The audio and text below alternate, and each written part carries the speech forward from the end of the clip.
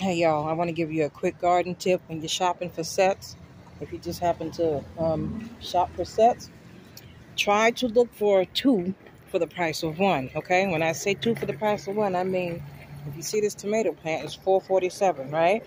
But there's two in there.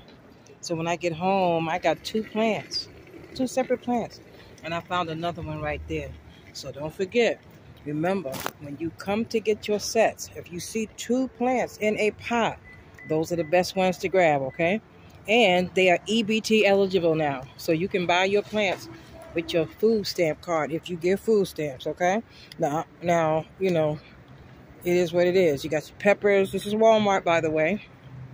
And like I said, if you buy your sets, look for two plants for the price of one. And this is called the Big Beef Hybrid Tomato. I don't know what that means.